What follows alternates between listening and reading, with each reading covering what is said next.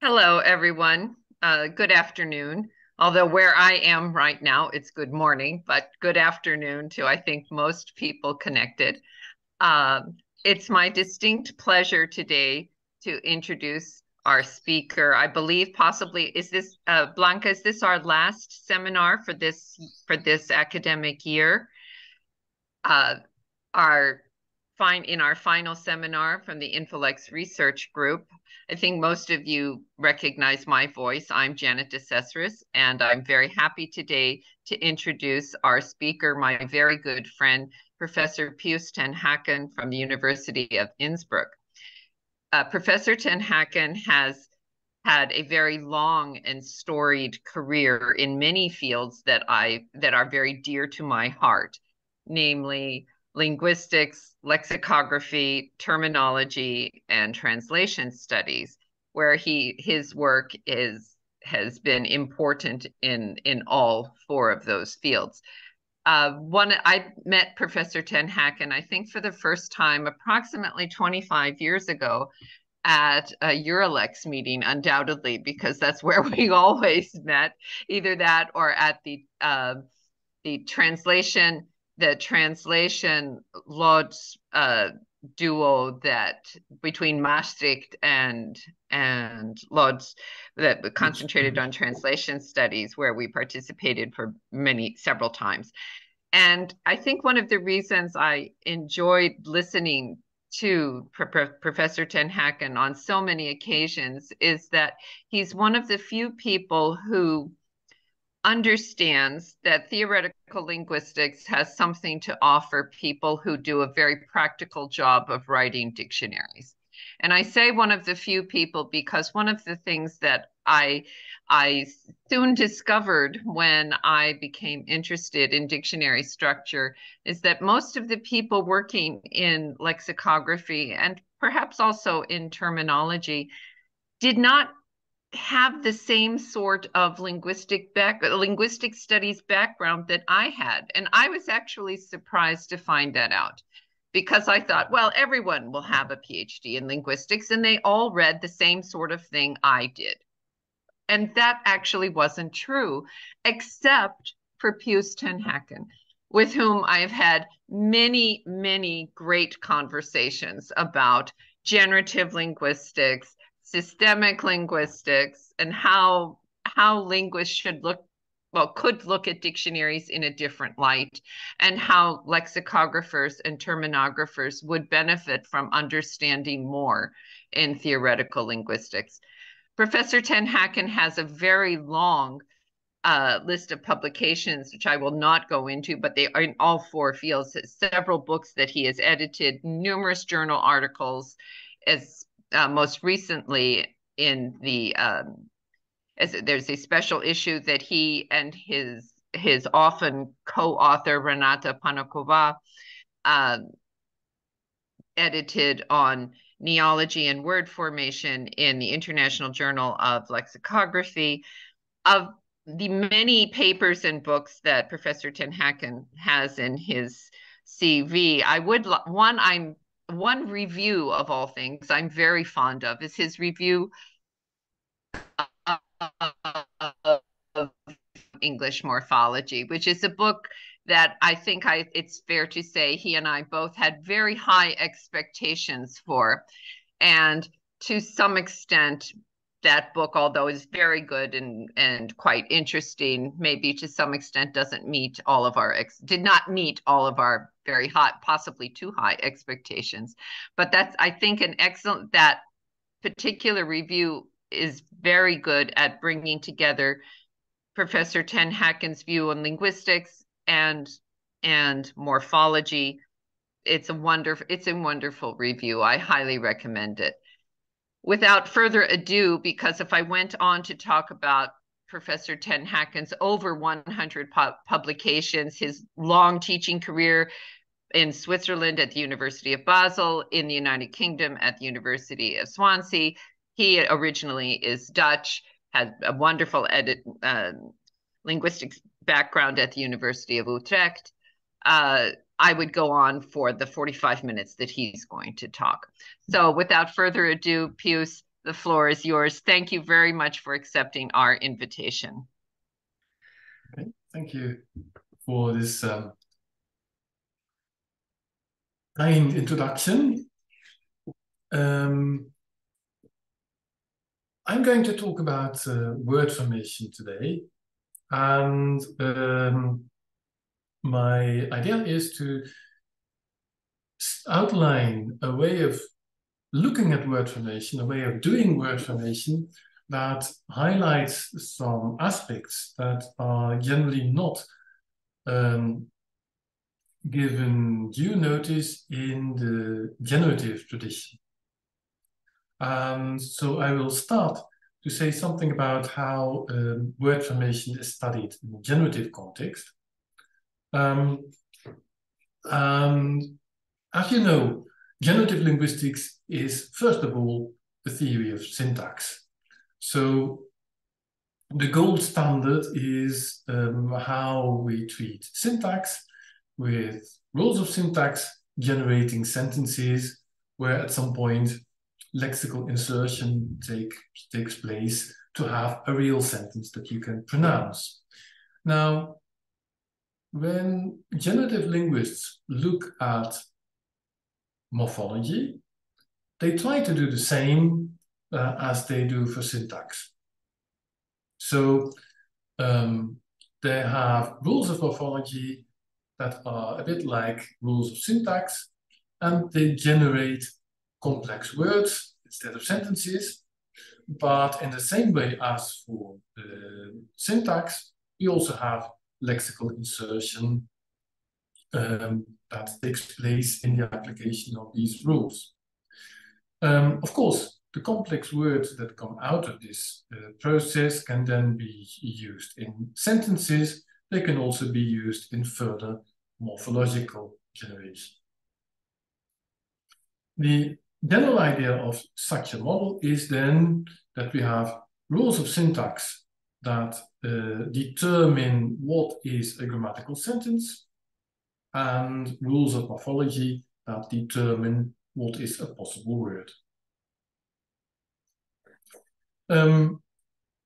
What I will show is that this is not perhaps the best way of looking at word formation, that in this way certain crucial aspects of word formation cannot be explained. In order to do that, let's first have a look at how language is realized in the empirical world. So, for instance, here when we have a speaker, there are two places where we have language. Language as the stored expressions in the speaker's mind, and language as the produced expressions, the spoken expressions, but of course it can also be written, what the speaker does with language. In the stored expressions, we have the building blocks for the utterances, and in the spoken expressions, what I want to distinguish here is the spoken expressions before they are uttered and after they are uttered. Because before saying something, you have a complete meaning for the sentence associated with it. So you have a kind of interpreted performance with the interpretation attached to the sentence. Whereas afterwards, you only have the acoustic signal. And the acoustic signal doesn't contain any interpretation. It can only be interpreted if someone knows the language and builds up the interpretation themselves in processing the acoustic signal. So typically, we think of words as stored expressions and sentences as spoken expressions. This is, of course, a fairly crude generalization, because what is stored can be anything from words, even parts of words, to sentences or even full sentences. So if we memorized the Lord's Prayer, that's also something stored as an expression. Still, generally, sentences are among the spoken expressions and words on among the stored expressions, but possible words should be seen as in this category of the spoken expressions. They are generated by rules rather than retrieved from the mental lexicon. Of course, possible words can go to the mental lexicon when they are lexicalized. Now, lexicalization is a concept that in generative linguistics is used in two different ways, and they are connected, but it's important to distinguish them. Here we see one way of doing this. Lexicalization stores possible words in the lexicon, but it is understood that when they are stored, these words can then gain specialized meaning. And a very simple example of this is the English rule for producing agent nouns with ER, which can lead to an agent, as in the case of hunter, or to an instrument, as in the case of toaster. Whether it is an agent or an instrument is then determined in lexicalization. So the model with a bit taking into account what I've added to it in the past slides is now we have rules of morphology generating complex words. In doing so, there must be lexical insertion. The complex word is at first has the status of a possible word, but it can be lexicalized and become a real word, which means on the one hand that is being stored, and on the other hand that it gets a specialization of its meaning.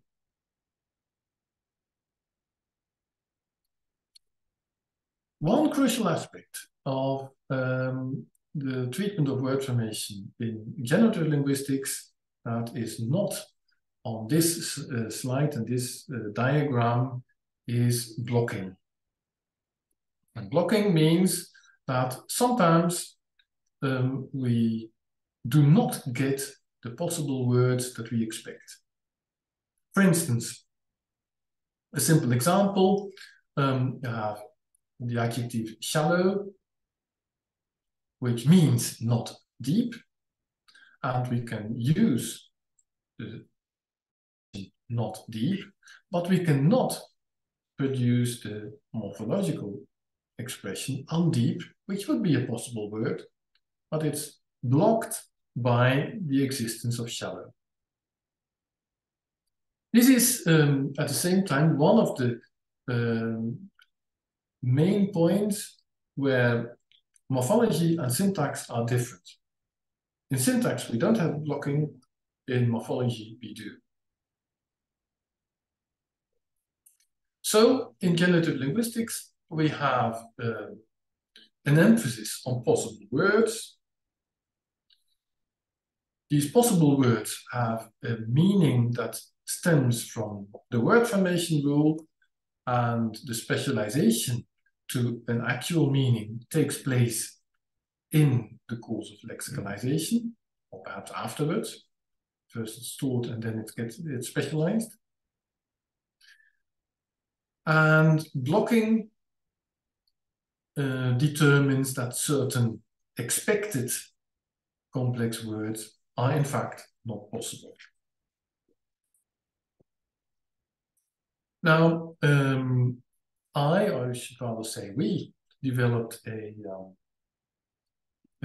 slightly different model, and I would like to present some of the main features today, where word formation is seen as a naming device. This is actually the title of a book that is currently in press. So it is a joint monograph by me and Renata Panotsova, and it will appear early next year at Edinburgh University Press. They already have the full manuscript, but they are now producing a book out of that. So some of the ideas that we present in this monograph, I will now present to you. And if I then say we, it is not the royal plural, it's just me and Renata. A central point in our approach to word formation is that word formation is normally used for naming. And an example of naming we can see in the word doorman. Doorman may have different meanings depending on which English-speaking country you are at. But I take a British view on this.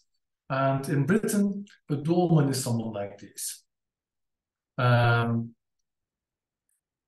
In the Collins-Cobild dictionary, this is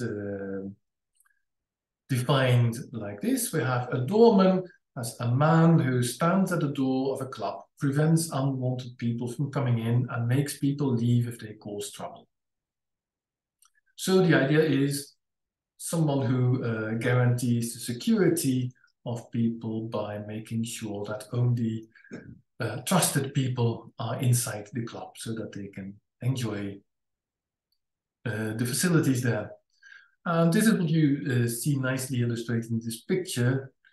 He looks like friendly and at the same time quite firm if you don't want, if he doesn't want you to get in, or he wants you to leave, then he will probably get his way.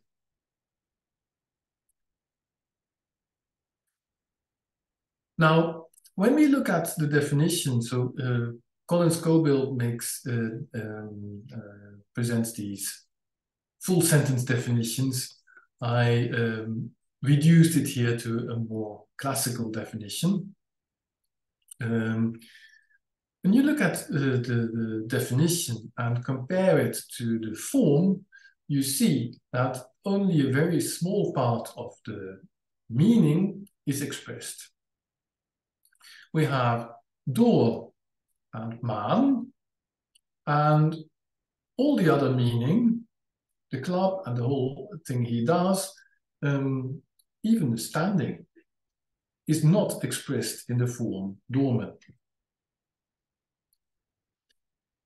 This is a choice that British speakers of English have made, and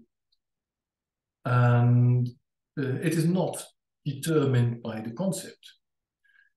We can see this very easily by looking at translation equivalents.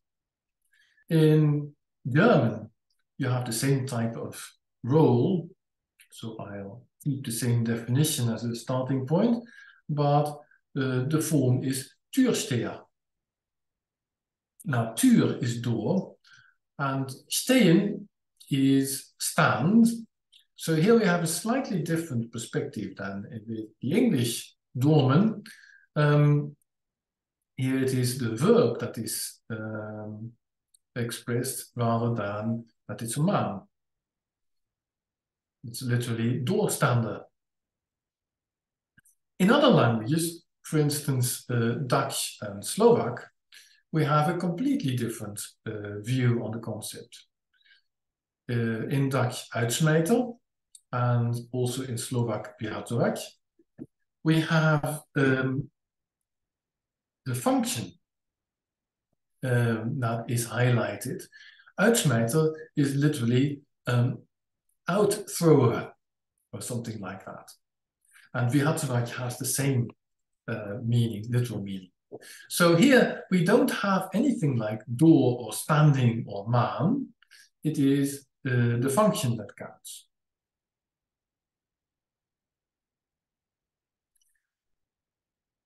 Now, let's have a look at how we would have to account for the meaning of doorman when we take a generative perspective. Accounting for the form of doorman is not so difficult. We have a rule of compounding, and this forms doorman out of door and man. That's simply a word formation rule. At this point, doorman is a possible word.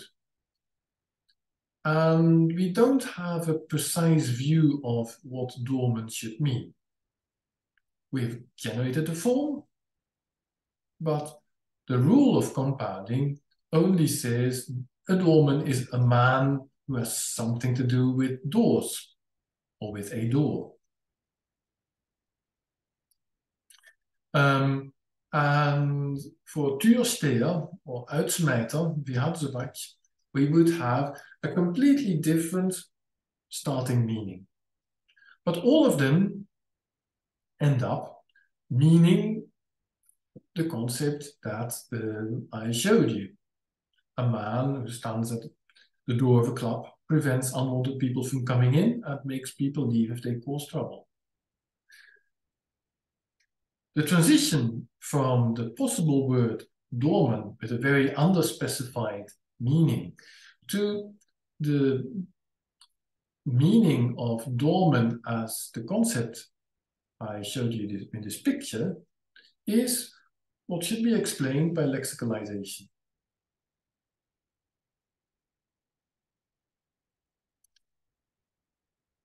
Now, one of the things that is strange here is, well, where exactly does this meaning come from? If we think of lexicalization, do we actually first coin this word doorman and then consider what might it mean? It's a nice word. Let's start using it. What might it mean? What can we use it for? And how do we determine, how is it determined that the doorman actually has this meaning?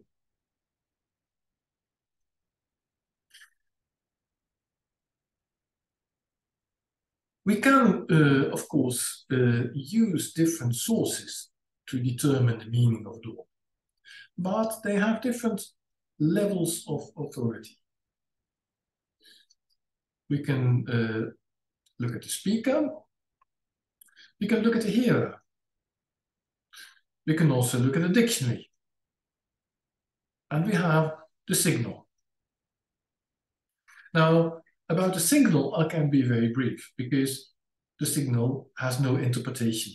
The interpretation only comes when you start processing it. The meaning is not here. Now, what does the hearer contribute to the meaning? Of course, in some sense, a lot, because she's the one who actually makes sense of this acoustic signal. But does she have the right meaning? Does she end up with the right meaning? How do we know? We can evaluate this against, for instance, the speaker's intention. So she doesn't determine what the word actually means. Her interpretation can be evaluated. We might also evaluate her interpretation against dictionary. Of course, dictionary makers, lexicographers, always claim that their definitions come from the corpus. But the corpus is simply a signal. It doesn't have any meanings. So lexicographers can use a corpus, but they also use their interpretation of the corpus in order to come up with the description of the meaning. Still, lexicographers don't want to determine the actual meaning. They don't normally want to have this authority of saying what the word actually means. They always say that they simply reflect how people use the word. And this is again the speaker. The speaker selects which concept she intends to name here. So it's the speaker who has the authority over the meaning of doorman. When we want to determine what it is that is meant, we can ask the speaker.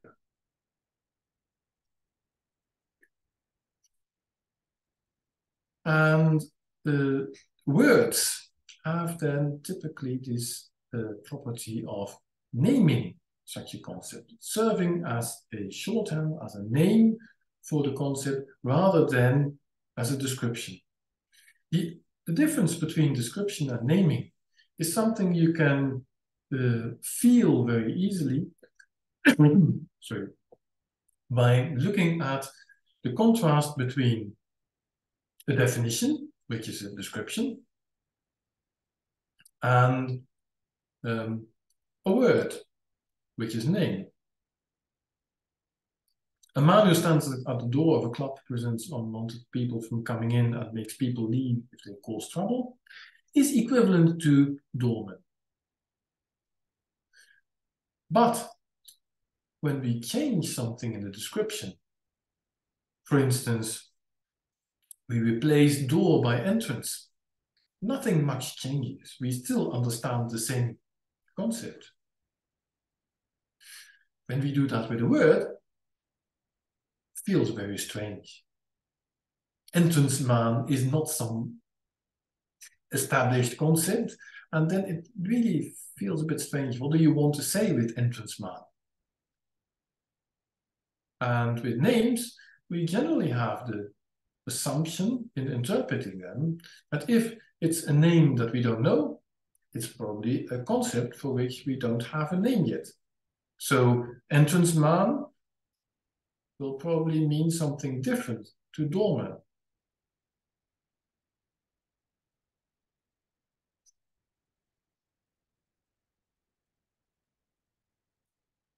Now, I argued that the speaker has the authority over the name. That is to say, the speaker determines what a word means. And this represents the area, the space in the speaker's mind where these processes take place. What happens in naming and use of words? Well, the speaker has an intention. She thinks of a concept and wants to talk about it. So she comes up with a name for this concept. That is naming. And then such a name is stored in her mental lexicon. That is lexicalization.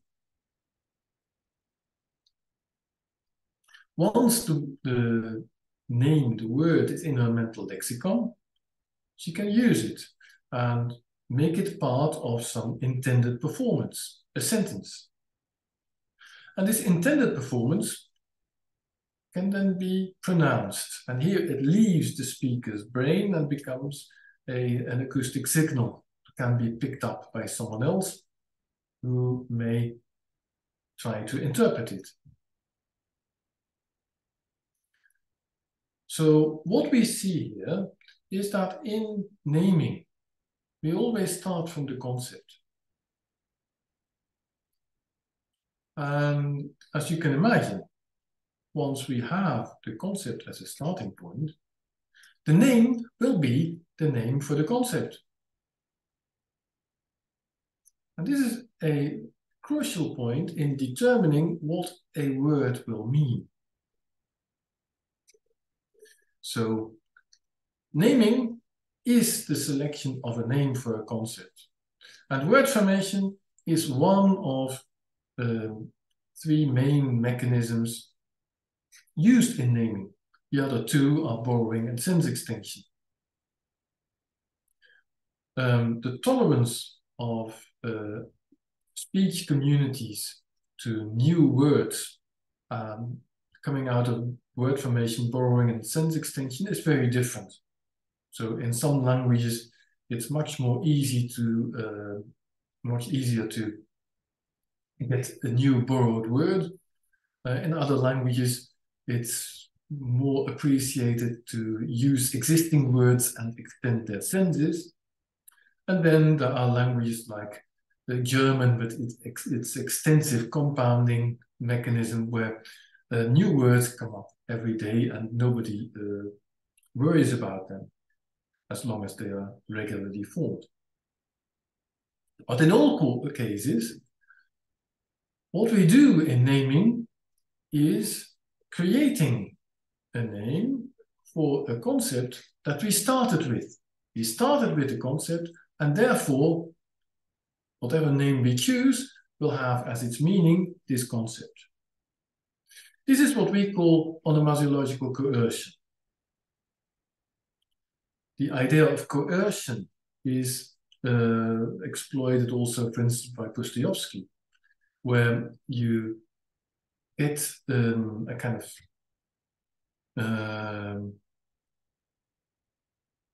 forcing a word to have a slightly different meaning than it would normally have. Like in begin a book, where begin must be a process. A book is not a process. So you derive a process from book. For instance, begin reading a book or begin writing a book. Now, in onomasiological coercion, you have the same idea of forcing something into a related, similar way of meaning, but here it is with the purpose of naming.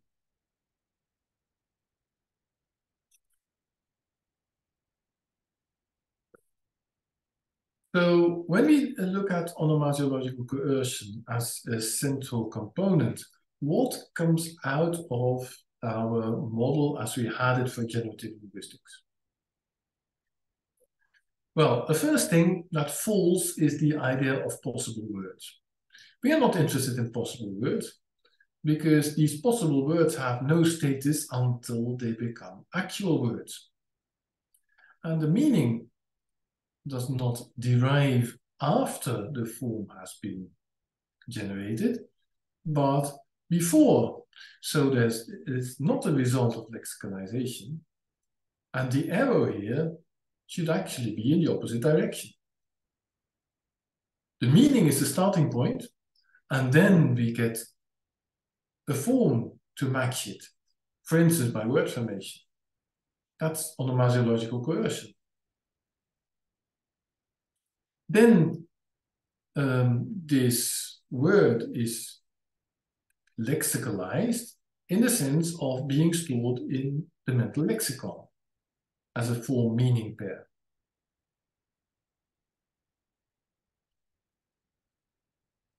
So here we have a different view of how word formation can be looked at from the perspective of naming. In order to expand on this, I will give another example, but because it's getting dark here, I have to do something about the light.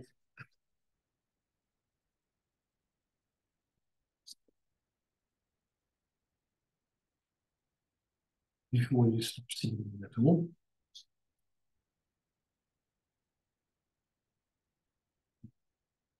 As a second example, I will give you an example of a transposition. The example here is from the BNC, and the focus of the example is the word installation.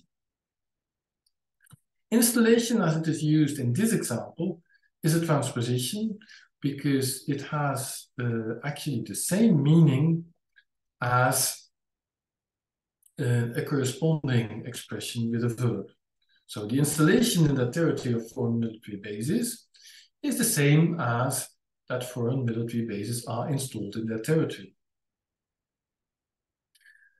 This is quite typical of nouns in Asian, but as is also typical, this is not the only meaning that they have. Here we have an example of a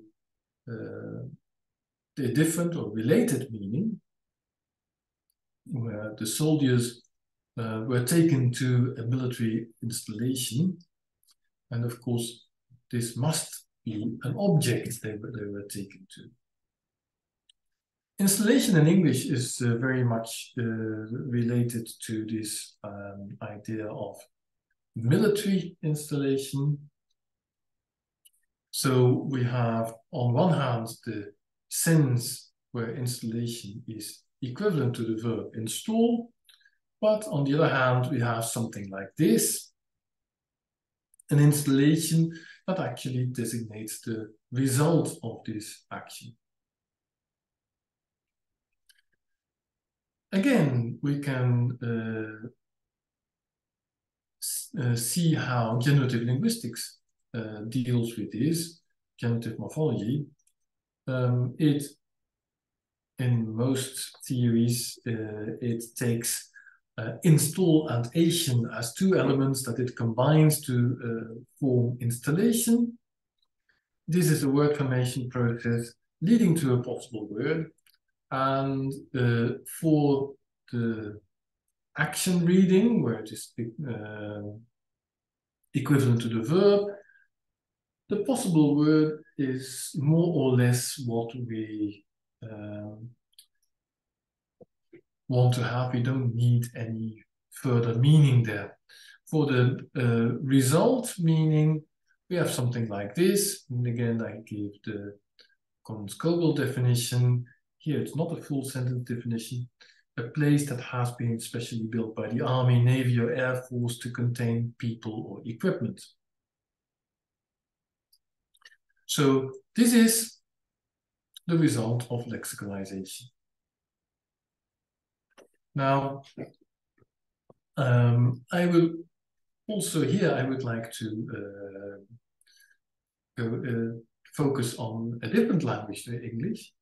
But I will tell you a bit more about this and focus on the German Installation.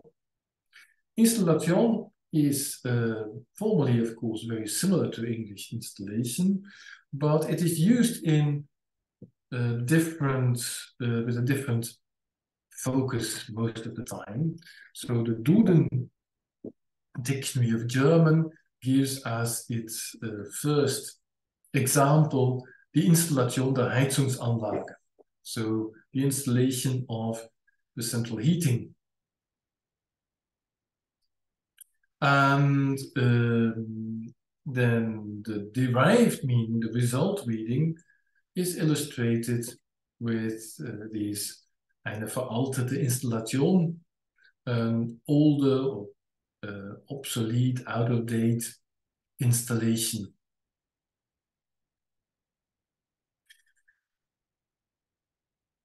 In German, these words like with Ation are particularly interesting because Ation is not the only suffix that has this function. We have Ation that produces nouns for the process designated by the verb, but we also have is related to English, ing, but whereas ing in English is a semi-inflectional suffix, in German it's clearly derivational. And Ation is limited to those verbs that end in ieren. So For Installation, in German, you have installieren as the verb. In this way, we can explain that sammeln, for instance, sammeln means collect, can be nominalized as Sammlung, collection, but not as Sammlation, because it doesn't fulfill the conditions for the rule with Action. But also not all verbs in ieren have a noun in Action. For instance, modernisieren, modernize, has modernisierung as a nominalization, and modernisation is not possible. Here, in generative linguistics, we have to say modernisation is blocked by modernisierung.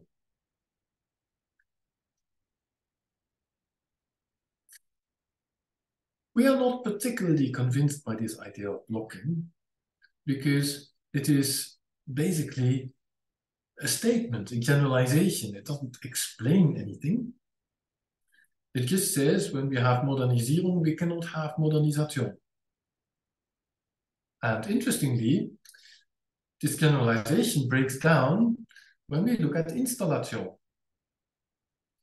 So the Duden examples for installation are the installation der Heizungsanlage, the installation of the central heating, and veraltete Installationen erneuern, renovate old installations, obsolete installations. But installierung is also possible. And this is unexpected. If modernisation is blocked by modernisierung, why would installierung not be blocked by installation? Installierung is also in the Duden dictionary. Sorry, this sounds like a helicopter passing by.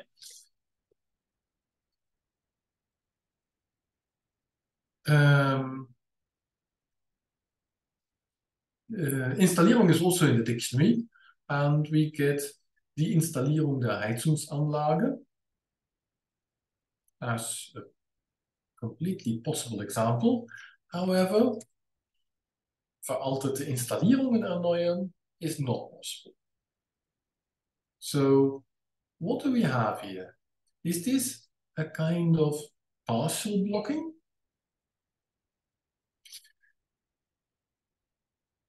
We noticed that modernisierung is possible and blocks modernisation.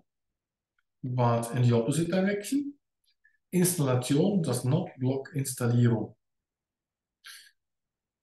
Aronoff, in his 1976 first discussion of blocking, proposes that in such cases, the suffix is so productive that it overrides blocking. But why would it then have fewer senses? That's not explained. And it not only has fewer senses, it also has a much lower frequency. When we compare Installation and Installierung in the Deutsche Referenzkorpus, DRECO, we notice that the frequency per million is 10 times higher, more than 10 times higher for Installation. So what exactly is going on here? A first point to be noticed here is that the two readings of Installation are one built up on the other.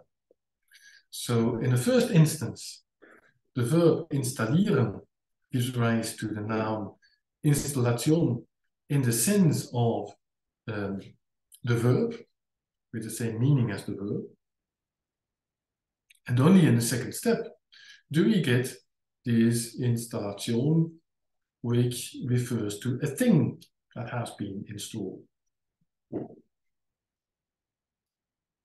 And we can use this as a basis for explaining what happened with installeren. Consider the following situation.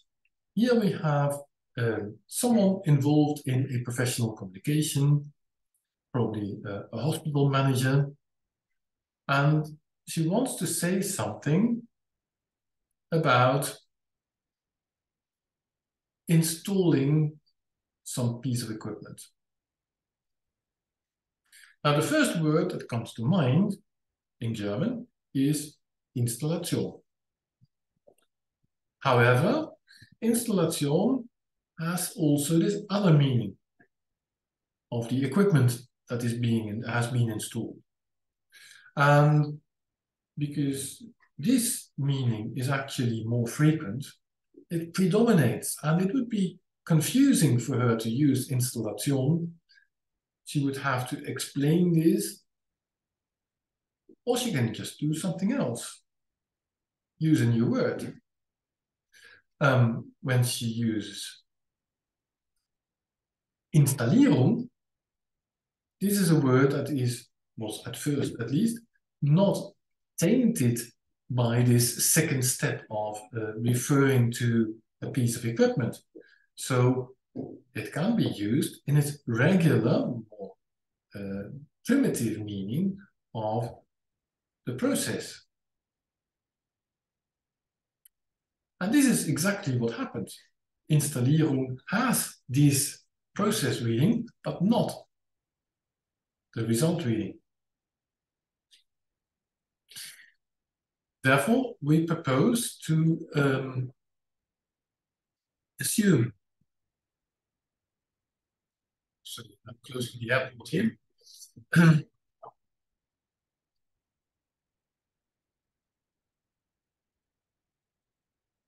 I propose to assume that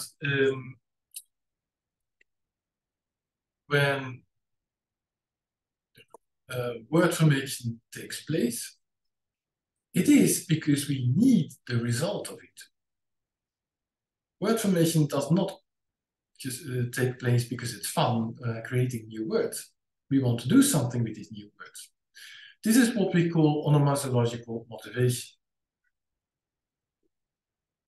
And it encompasses what is called blocking in generative morphology, but it explains this phenomenon. Because why don't we have modernisation? Not simply because modernisierung is already there, but because there's no reason to use modernisation. We don't need it. And this is not the case for Installierung when we have Installation, because in some cases we can use Installierung in the process reading in order to emphasize that it is not the result reading. It's not a piece of machinery that has been installed. So in this way, I think we have made some progress in explaining what the result of word formation means. We don't have to resort to this general idea of lexicalization accounts for all specialization of meaning. The model we propose starts from the concept. So we have the lexicon and word formation, but they don't do anything until we have a concept to start with. And the first point of call is, when you want to talk about a concept, look it up in the lexicon. Is there a word for this? And if there's a word for it, we use it. So word formation does not come into play. Word formation only comes into play when there is no existing word. Then we have the motivation, the onomasiological motivation, to come up with a new name. But because we started with a concept, we know already what the resulting word, whichever word we choose, will mean. That's the onomasiological coercion. And so when we get a new word, it is motivated by communicative need, and it has the meaning of the concept we started with. When we compare how this model relates to the one in generative linguistics, we see that the three assumptions that I started with characterizing the approach to word formation in generative linguistics, namely that it is about generating possible words, that any specialization of meaning results from lexicalization after it has been generated, and that blocking accounts for the impossibility of certain words. They are not necessary in this way. We are not particularly interested in possible words. They have no real status. They have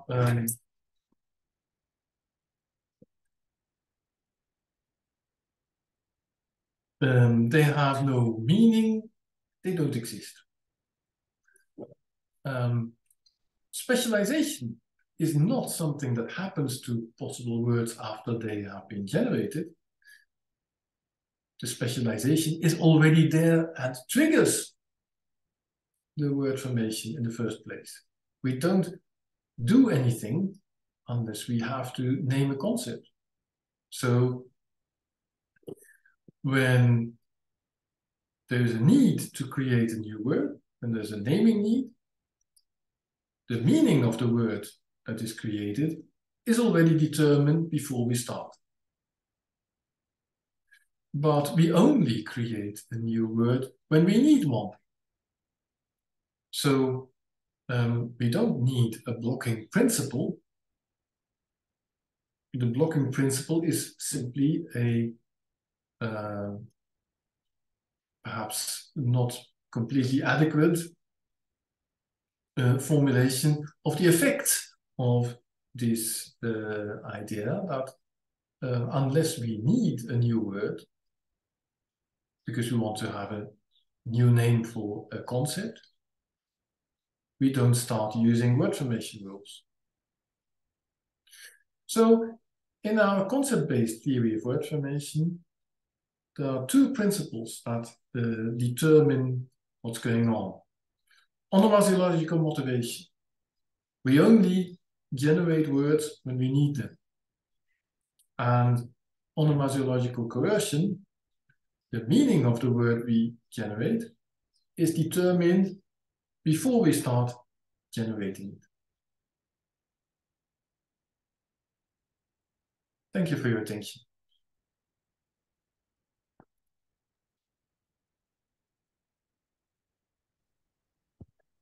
Thank you for your very interesting talk. I'm very glad that you mentioned that the use of doorman was British and not American, but because in American English, as Puce well knows, we say bouncer, but for the same concept that he referred to, which I think with an sense extension falls into function, as you showed in Dutch and Slovak, as opposed to the British, the British. But the British are different from Americans is something that I've known and Puce has known for a very long time. There are, I'm sure there are questions and comments. Blanca, I'm sure can help me or people can help me identify people here and give the floor. Yeah. No, I don't see any raised hands. But I have a question. But I'd like some other people to start first. Give you the floor, so. Okay, so one of the as you finished your talk, Puce, and you talked and you mentioned that new words, the sort of the idea of concept motivation, I was thinking of how do you deal with new word formations that might be considered slang, where there's possibly the concept exists in a strict sense of what the concept is, but possibly the register of use is different. And so, does your idea of concept both entail the traditional view of concept, maybe from an Aristotelian point of view, and does it also include things like pragmatic use? Because I see, having looked recently at a lot of the words or expressions, there's a better way to say it, that are listed in among the new words in the journal American Speech, many of those expressions don't really refer to new concepts in a non-pragmatic sense of concept, but they do involve inclusion of a pragmatic register that perhaps was not included previously. So if you could comment on that. Thank you. Yeah, this is of course a crucial point in the way that concept should be interpreted. When do you need a new name for a concept? When you're not satisfied with what you have. And this can be because there's no name for it, or because you don't like the name that is there for it. So it is the speaker who has this authority over the word formation component. It is not some kind of dictionary. It is also not the hearer. It's the speaker who determines whether you want to create a new word. And the concept must indeed be more specific than the idea of the semiotic triangle, for instance, where you simply try to match a thought with a reference in the outside world, because the concept also includes what you think about these references and how you conceptualize it in your mind.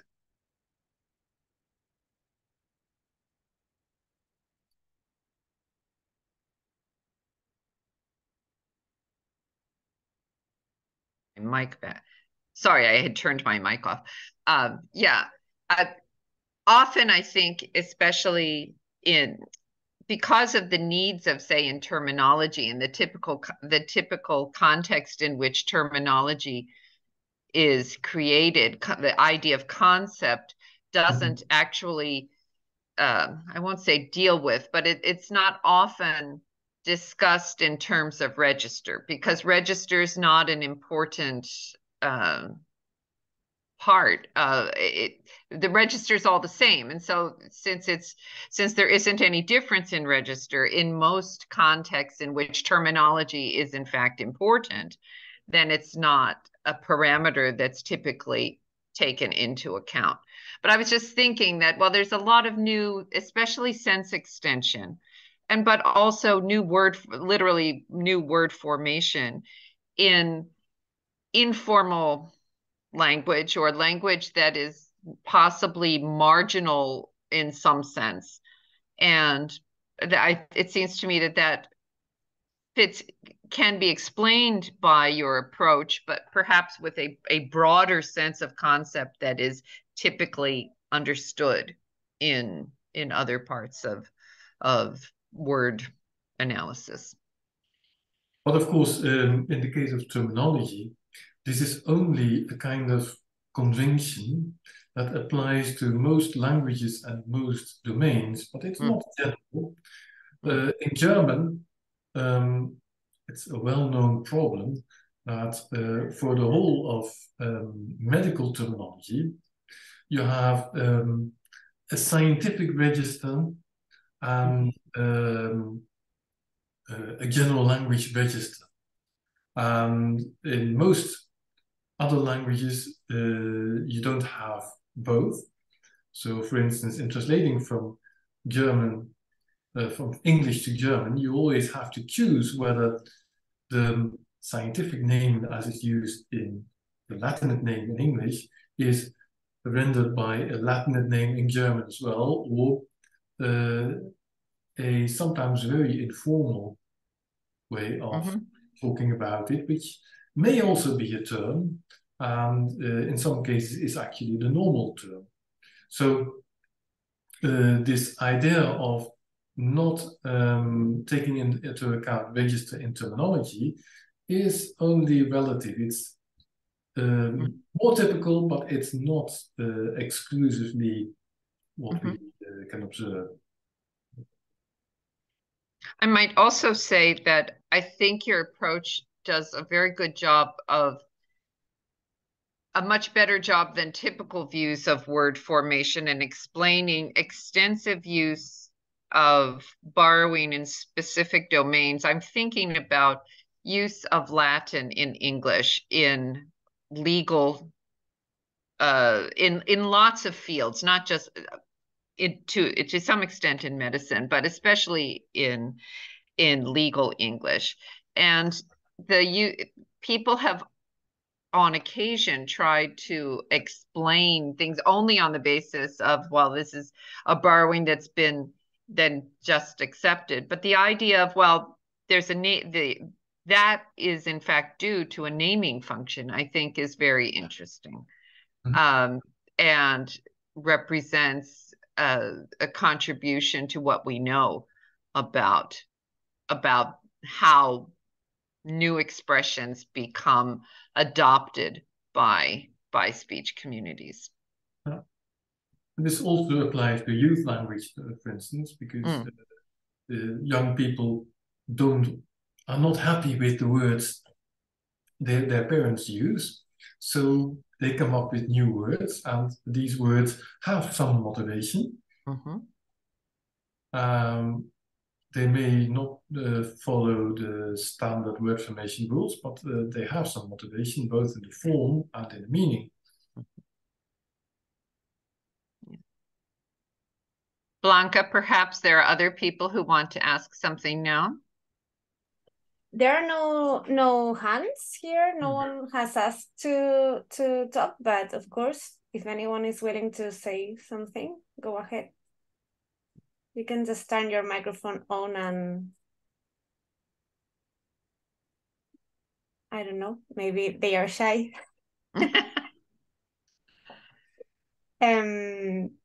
No further comments?